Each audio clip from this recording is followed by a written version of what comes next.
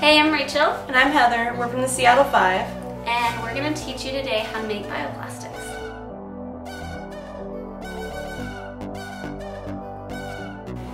So, these are our materials for our plastics. First we have our measuring units, a tablespoon and a teaspoon. Then we have our spatulas. They're useful because the plastics don't stick to them as badly.